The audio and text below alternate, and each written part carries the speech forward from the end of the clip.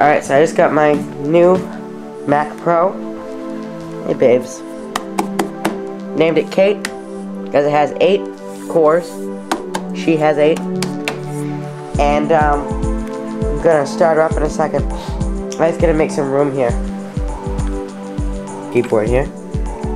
And let me just show you. I'm gonna go to Apple, about this Mac. And if you look, 2 by 3 gigahertz quad core Intel Xeon, 18 gigabytes of 667 megahertz DDR2 fully buffered ECC DIMMs. Oops. 10.4.9. I'll upgrade that to a, well, I'm not gonna upgrade it right away because it's gonna go to 10.6 anyway. Because well, let's do some. Oh no, I can't. I was gonna download Geekbench, but I forgot. This is the first Mac I've ever bought that does not have a it doesn't have an airport card. Wow. Haven't seen a tray loading Mac ever. Not my whole life.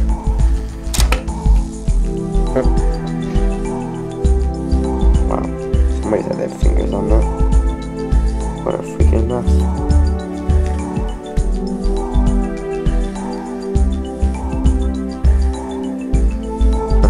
Alright, so hold on a second.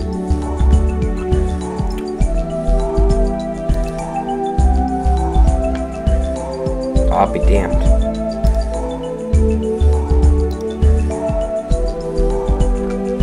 All it made me do is restart the computer.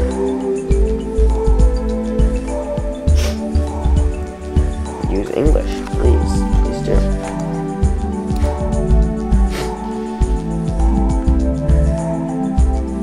Me no speak Espanol. Set up installation, click continue. The easiest freaking thing I've ever seen. Select the disk, Macintosh HD. Customize. I need QuickTime 7 Pro and I need Rosetta. Hell, I got 2 gig drive, put all the freaking pictures on there. Are you serious? Look at it, look at this, look at this. It says, that's all I need for installation of Snow Leopard. This is freaking 1/3 what Vista and Windows 7 want on my hard drive. Good. That'll give me more room to put Vista. Well, Windows 7. I'd never put Vista. That's committing suicide. I'm gonna put Windows 7 on here. Dual boot. Maybe I have to play a few games. I don't know. Not sure how GTA 4 would run on an X1900 XT.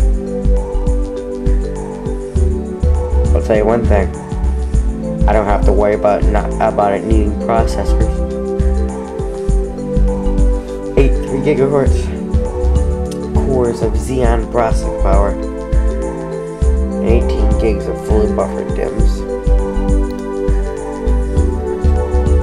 This is my 2 by 3 gigahertz quad core Intel Xeon, 18 gigs of RAM.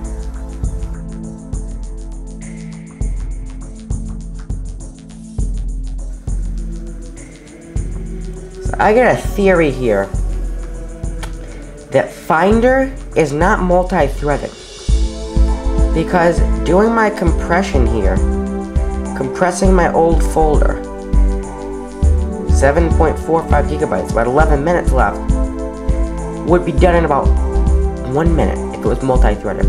Because look at, okay, 8 cores, right? It's using 1 of them. Okay, now if you look and I click on iStat menus, you see there's the 1 core doing all the work. Finder, 96%. If it were using all 8 cores, it would say Finder 800%. And look at, now it just switched cores all of a damn sudden. Went to core 1, now core 3. Instead of using them all evenly, it's like switching off on them for some reason. I don't know if that's to keep the heat down or something, but the fans in this thing are like a freaking wind tunnel when you kick them up all the way. There's no need to do that. Now it's going to core 4. It was staying on core 6 for the longest time. Now it's going to, it looks like it's on core 5. Core 8 for a second, now Core 1 again. I don't know why it's doing this. All I can say is this would go a hell of a lot quicker if it would just use all of my damn cores. I have 8 cores, 2 Xeons running at 3 GHz and 18 gigs of RAM available to this system. Why isn't it using it, is my question. Someone can please tell me this, I would really appreciate it. Is there like a multi-threaded version of Finder that can be run? Do I need to start in a 64-bit kernel or something? I would really like to know.